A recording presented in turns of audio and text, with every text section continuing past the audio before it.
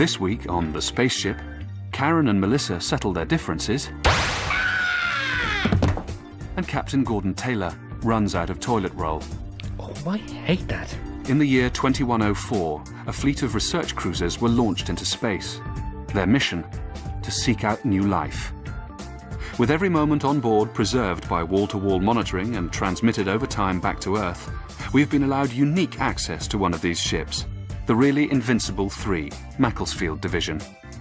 What you're about to hear took place live, 4 years ago, 70,000 light-years from home. 10 a.m. It's a tricky one. On an ordinary Monday morning. I'm at a loss. Are you, sir? Completely stumped. Captain Gordon Taylor is at war. I don't mind saying, Patterson, I haven't a clue what to do. Try moving to E4, sir. After 6 years in space, the captains of the fleet play at war games to pass the time and to freshen up their military skills. I think, sir, you've lost. Really badly. Old Ponter's done it again. Captain Ponter coming through on visual, sir. I'll show him. No way I'm rolling over like some dog. Eric! It's a pleasure as always. Flash dance. Still managing to fool everyone, you old fraud.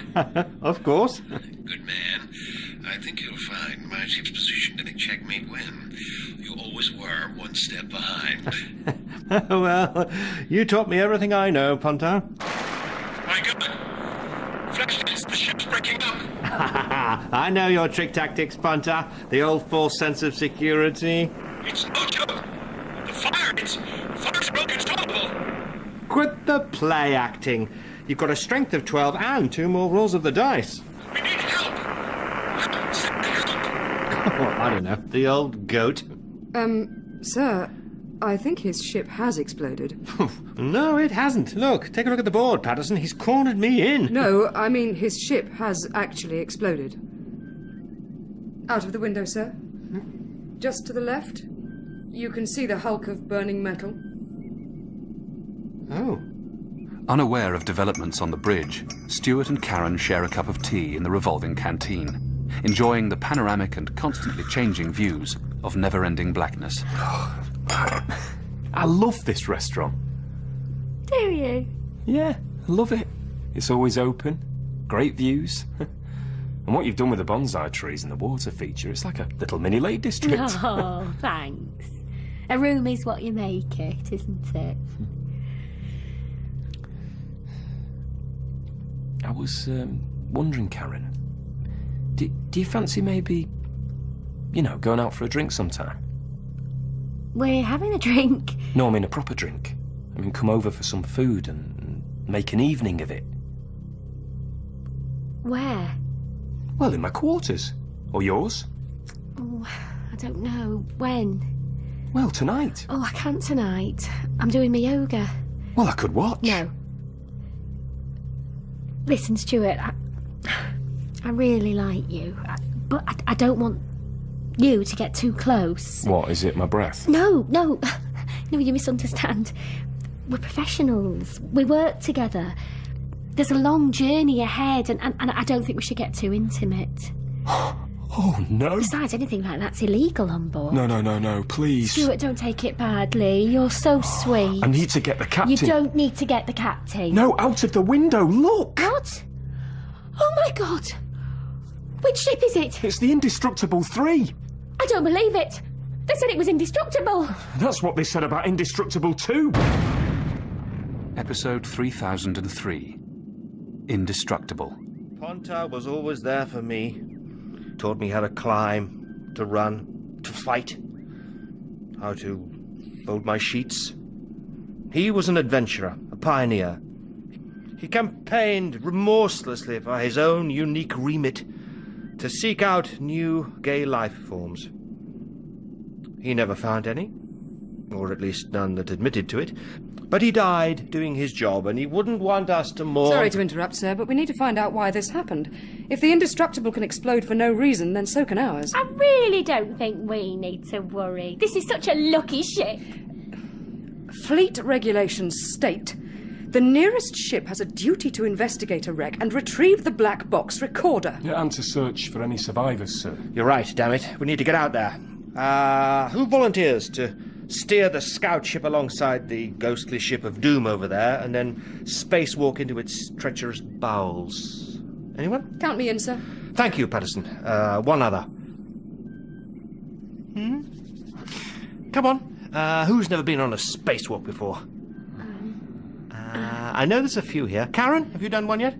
No, sir. Well, that's decided then. Sir, with all respect, I need to be able to freely blow anything away without fuddy-duddy hippie advice being spouted out by Twinkletoes here. I promise I won't get on your nerves, Melissa. We'll make a great team. Oh, I'm going to throw up. Thank you for entering me. Hello. Hello, Clive. Hello, Chief Clive. Medical Scientist Clive 55 also lost someone close to him on the Indestructible. His clone brother, Chief Medical Scientist Clive 88. How you doing, Clive 55? Oh, great. I've been developing a new shampoo. Keeps your hair silky smooth, but tough as old boots. It's got ferro vibro kakakakakatones in it. Oh. Well, don't you worry, Clive 55. We're going to go out to that wreck and find out what happened. Excuse me a minute. Thank you for coming. I better go, sir, and see if he's all right. Clive 55 is one of 137 identical brothers cloned from a single egg in a laboratory outside Warrington. Since his birth, all his brothers have passed away in a series of unfortunate accidents. So he was the only one left. Yes. Oh, that's bad luck, isn't it? Well, it's more than bad luck. I mean, it's really, really, really, really bad luck. It's awful. It's awful. Yeah, thanks for this talk, Stuart. I'm sure you've lots to do. Not at all. I'm happy to have a chat. Well, I've got photos if you're interested. Up in the wardrobe. Oh, yeah. That's Clive 1. Clive 2. Clive 3. Clive 4. Oh, yeah. Clive 5. Bless his cottons. Never made it to Science College. He was the first to go. Clive 6. Clive 7. Clive 8. Clive 9. Clive 80. Clive 81. Clive 82. Clive 83. Look, why didn't you just bring the one photo? You know, it'd save on wardrobe space. Well, because everyone is different. Yeah, but you're all identical. Well, just because we're clones doesn't mean we're not different. Clive 84. 85. 86. 87. 89. 90. 91. Where's Clive 88? Well, we didn't really get on. Clive 92. 93. 94. Clive 95. 10:30 a.m. The really invincible has manoeuvred as close to the wreck as possible. In the docking bay, Stuart Jackson makes some tiny last-minute adjustments to the spacesuits. Right. They've got oxygen now. Meanwhile, the ship's malfunctioning Series 2 Yakamoto robot is approaching down the corridor. It's the last thing anybody needs. Oh, this is the last thing anybody needs. Ignore the robot, girls. Suits on. Can you pass me a spacesuit, Melissa? Here, you have this one. It's the larger size. Thanks. The robot's overheating again, sir. Look, will you, for heaven's sake, get out the way? Permission to jettison the useless tin can into space, sir. What would we iron our clothes with, Patterson? Permission denied. Oh, no! What? What is it? It's burnt a hole in my suit! No, Karen, that's where your head goes. Oh. Whilst the robot is one of the most useless inbuilt features of the ship, down in the bowels sits its most useful. The VR-400 two-seater scout ship, affectionately known as the Ferret. 11:30 a.m. and Melissa and Karen are making their lonely way towards the wreck. Don't press that! I actually do. It's the eject button. How do you know? Because some of us train for these things, all right? What does this button do? It doesn't seem to do anything. Which did you press? This one. I'm in charge, okay? Just don't press anything. Okay.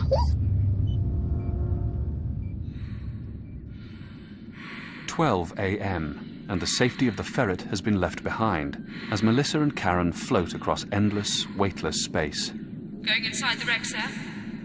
Entering what was the main corridor on level 3, I think. Can you see anything? Oh,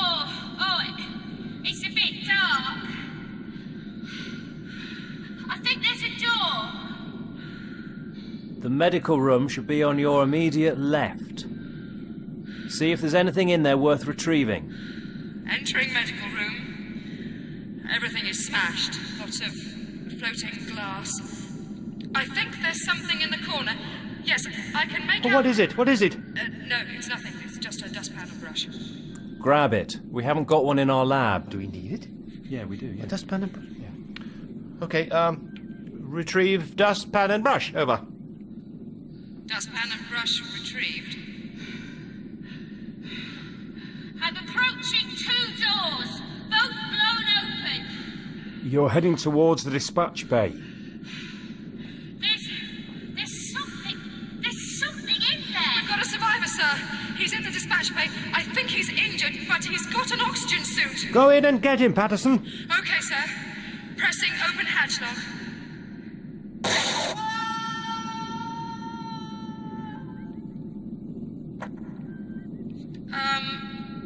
Survivor not survived. Over. What? Didn't make it. Wounds too severe. Oh. Press the wrong button. Will you shut up? Sounds like it's a hellhole death trap in there. You both get yourselves back home. Negative, sir. I'm going for the black box. Don't press any buttons. Will you shut up? Are you two okay out there? We're fine, sir. Aren't we, Karen? Fine. Don't move. I'll be back in a minute. After 15 minutes alone in the dark, Karen starts feeling the pressure as events take a disturbing turn. Melissa? It's getting a bit lonely up here. Melissa? You're doing great, Karen. Isn't she doing great, sir? Yes, she's doing great. She's great. Stick with it, Karen. Is that you, Melissa? Confirm, please, that you're coming towards me across the lab. I'm still a floor below you. That's funny. Why are you pointing your gun at me? What are you talking about? Stop frightening me, Melissa. I'm nowhere near you. Oh. Well, if you're nowhere near me, then... Karen, are you there? Patterson, what's going on? Not sure, sir. I'm on my way back to the lab. Oh, Karen said you were in the lab. Patterson, what's going on? We've lost contact with Karen. Patterson's done something to her, sir. Oh, don't be ridiculous, Jackson. I know they have their ups and their downs, but... Back in the lab, sir. And she's not here. Karen! I can't see her anywhere. She's gone. Hello. Karen! What? Why did you scream? I didn't... Are you okay, Karen? I'm fine. A bit bored, that's all. Well, actually, very, very bored. Something's definitely not right here. We're on our way back, Captain. Did you get the black box? I've got it, sir. Good work. Get the hell out of there. It's been a long and difficult day. Captain Gordon Taylor orders an early night. Tuesday, 9 a.m. The crew prepare to listen to the black box recorder with a reviving cup of coffee in the ship's revolving canteen. Oh, I love this restaurant. Am I going to get a coffee or what? Yeah. I thought you were a herbal girl. A girl can change. Okay, are we all ready? Clyde 55? Sir. Play it. Here we go. It's no joke. The fires are uncontrollable. Quit play acting. You've got a strength of 12 and 2 more rolls of the die. We need help. Send help. Oh, Ponta. Ponta. If only I could have done more. I remember we'd be down by the river, crack of dawn, fighting nude with sticks like Vikings, till I'd fall, bleeding into the waters. Yeah, the black box was pretty damaged, sir. There's not much else. Clyde 55, it's a blot on a man's record to lose a ship. Ponta never lost anything, and I'm sure as hell gonna clear his name. You're the scientist, damn it, I need more. Not much of a scientist. Sorry, Karen? Nothing. Well, there is something else that survived. Not sure if it's anything. If I rewind... So there we are, dangling halfway up the cliff. Gordon Taylor starts blubbing like a newborn babe. Then they make him captain. Those poor sods in the Macclesfield division. Taylor in control of a spaceship? The man's not even in control of his bladder. Do you know what we used to call him at college? Wet the bed. Did you hear that? Call him at college? Wet the bed. There, that noise. Wet the bed. Can you just hear a little... Wet the bed. Can you catch it? Wet the bed. Very, very faint noise. A little click just after... Wet the bed. Clive? Is it just me, or can anyone else hear that? Wet the bed. Clive? There's more. I've heard enough. I thought you wanted to know what happened to the ship, sir. Ponter probably pressed the wrong button, self-destructed it. The man was a klutz. Couldn't drive a golf ball. Can I go now? Oh, you lot are so boring. Are you all right, Karen? Blah, blah, blah. Thank you for coming. Oh. What did you do to her out there, Patterson? I didn't touch her, sir. This is what happens when you send a useless novice on a spacewalk. Concerned by her strange behaviour, Stuart Jackson pays Karen a visit in her quarters to see if she's okay. Karen? Karen, are you in there? Who is it? It's me. It's Stuart. Ah, just what I need. Get in here. Thank you for entering me. I was wondering if you, Shh. I want to know what it feels like to be a woman. Sorry? I want to know what it's like. Oh, I thought you were worried about regulations. Forget regulations. All right. So, have you never, you know... Been with a man? No. Oh, wow. Kiss me.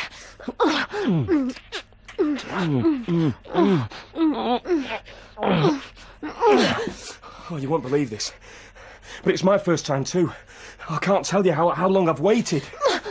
Thank you for entering me. Hi, everything all right here?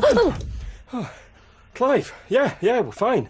Could you just give us a couple of minutes? I was worried about Karen. Oh, she's fine, aren't you, Karen? I thought she wasn't quite herself. No! Yeah, Karen! Karen! Oh, she's gone now, you... Oh. Are you okay, Stuart? Yeah, I'm great, thanks. I think something happened to Karen out on the wreck. Come to the bridge, and I'll explain. And I also noticed, sir, she didn't do her washing up like she usually does. And she didn't throw away the empty toilet roll. And she had 4 sugars in her coffee. Karen never had sugar. I watched her take 4. I'm lost here, Clive 55. I know my scientist brother was working on something on that ship. Something big. If that something escaped, and then something happened... Can you be more specific? At a guess? I'd say he let loose a personality-warping virus. If everyone on board was infected and behaving out of character... Chaos! It would explain the ship exploding. Yeah, but more importantly, it would explain why Captain Ponto was calling me names. Thank you for entering me. Hello, everyone. Karen, everything okay? Fine. Those are my clothes. Yeah. Your tight-fitting lycra feels so good. How dare you go through my wardrobe? Karen, you've had a shock out there, and you're not yourself, The so we old think... Karen was boring. Don't you prefer me like this, Stuart? Yeah. I suggest you arrest her, sir, and put her in isolation. It might be catching. Oh, Clive 55. You always thought you were so smart. Arrest her, Patterson. With pleasure. Nobody move! Underneath this leather singlet, I'm wired with explosives. Try anything and you'll be sorry. Karen! On the floor, now. Sir. Don't argue with her, Patterson. Get down. You, pass me that hairdryer. Me? Hurry, idiot! Melissa, stand over there, next to the mirror. Why? Oh, you'll see. Just because you've got short hair doesn't mean you won't appreciate a really strong styling session. What is she doing now? She's somehow reassembling a hairdryer. Here we go. No longer just a hairdryer, but a WND. Take some of this.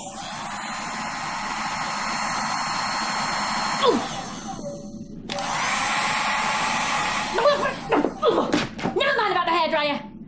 This is what I want. I want all of you to die. Why? Because they'll be really, really special, and everyone will know who I am. Karen, you are special. We love the way you clean and always wash up and cultivate plant life in the gun turret. And the way you bake fresh apple pies without any apples in them. And the way you look really nice. This is no time for flirting, Jackson. Oh, permission to go to the bathroom. What's the matter, Wet the Bed? Worried I might blow up the ship? Wet the Bed wanna go wee-wee. She's bluffing.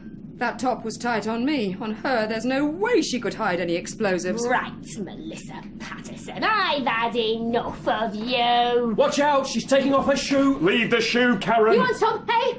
You think I don't know how to handle one of these? You shot her!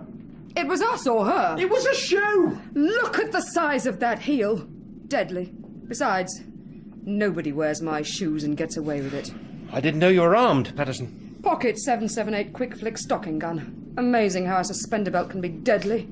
In the right hands, of course. I can't believe you shot her. You did this because you never liked her. Oh, Karen. Let me kiss your little forehead. Stuart, that's not Karen. Of course. The science of morphing. He's still breathing. Hello, Clive. Hello, Clive. You did it, eh? I did it.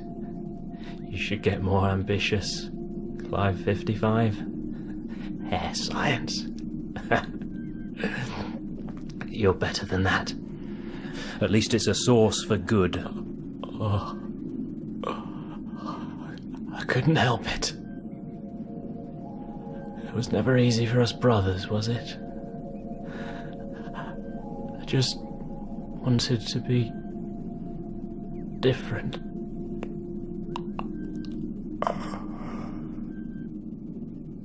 He's gone.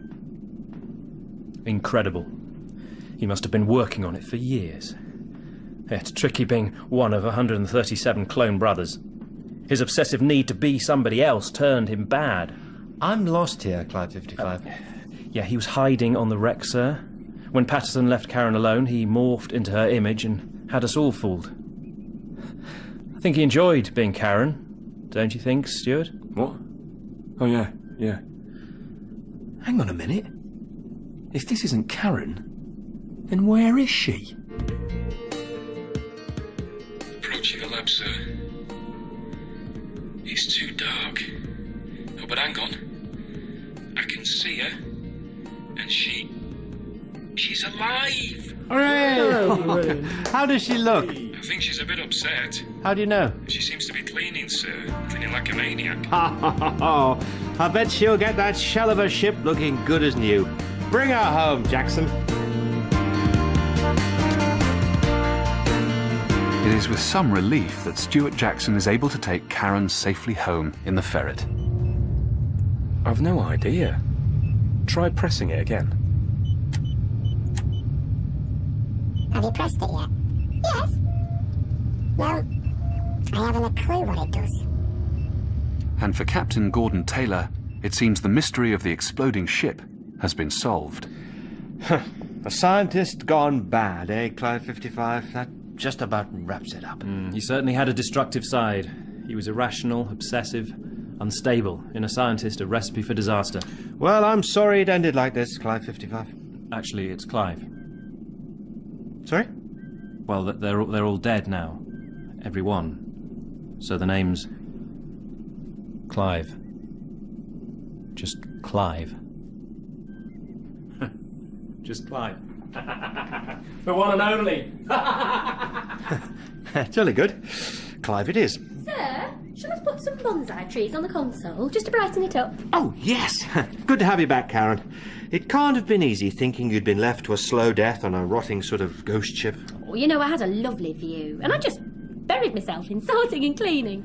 Bit of a losing battle when the floor gave way. But the place needed a good airing. That's the spirit. We need to put all this behind us, people. Right, now, I've got an appointment with Captain Dexter of the Endurance. We're halfway through a rather fascinating battle, and I think I've got him on the run. Just a minute, sir. I think the game might already be over. No, nonsense. No, he's just moved to C2, and he's got an extra roll of the dice. No, I mean his ship's just exploded, sir. He's right, sir. Look out of the window, sir. No, not again. This is terrible. Permission to investigate, sir. No, let's just push on. No point dwelling on it. A fleet of 2 is plenty to be getting on with. Let's get the captain of the Unbreakable on visual, Patterson. I'll suggest a joint course for Omega Centauri. We might just find something interesting there. Oh, no, the Unbreakable's just blown up, sir. Just to the left. Can you see it? That one as well? Yes, sir. We're the only one left, sir. For the crew of the really Invincible 3, this is a disturbing development, which raises a question. How invincible are they themselves? Someone, or something, doesn't want this mission to succeed. If that's true, we might be the next to blow into a million pieces. On a positive note, to be the sole remaining ship in the fleet is an honour and a responsibility. More than ever, we've got to keep smiling. With that in mind, I suggest we all repair to the virtual chill-out room for some relaxation therapy and a taste of life back home. Come along, let's keep things going, people. Come on now. Come on, let's feet forward, that's the way. Come on. And so another trying day on the spaceship draws to a close.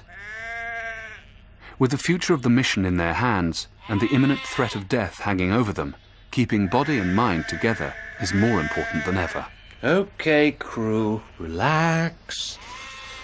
Breathe with the sheep. I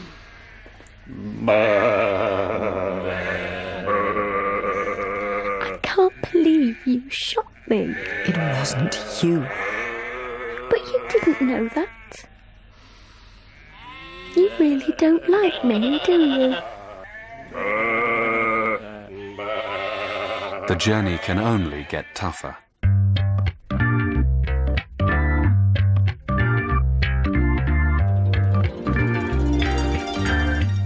In The Spaceship, Captain Gordon Taylor was played by James Fleet, Karen Trex by Rosie Cavallero, Stuart Jackson by Paul Barnhill, Clive 55 by Neil Warhurst, and Melissa Patterson by Emily Joyce.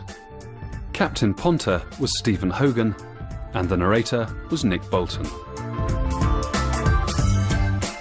The Spaceship is written by Paul Barnhill and Neil Warhurst, and the director is Sally Abens.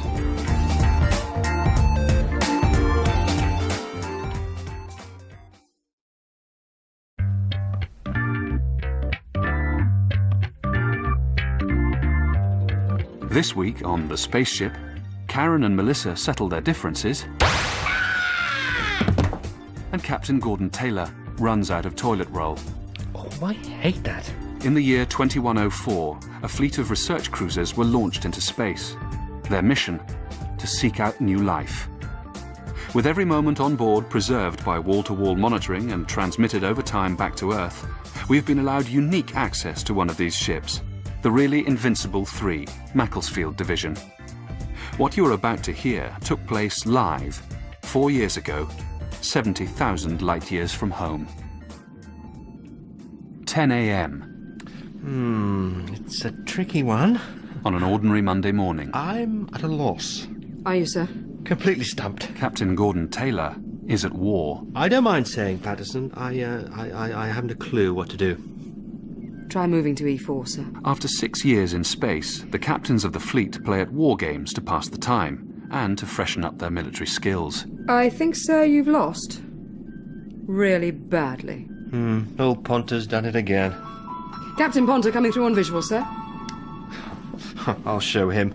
No way I'm rolling over like some dog. Eric! It's a pleasure as always. Flashdance. Still managing to fool everyone, you old fraud. Of course. Good man. I think you'll find my ship's position in a checkmate win. You always were one step behind. Well, you taught me everything I know, Ponta. My God. Flashdance. The ship's breaking up. I know your trick tactics, Punter. The old false sense of security.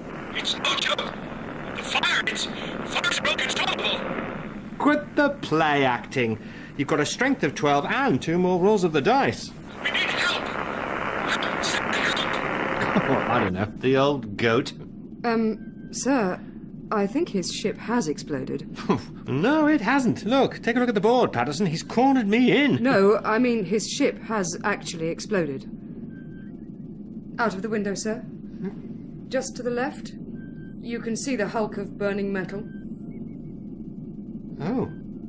Unaware of developments on the bridge, Stuart and Karen share a cup of tea in the revolving canteen, enjoying the panoramic and constantly changing views of never-ending blackness.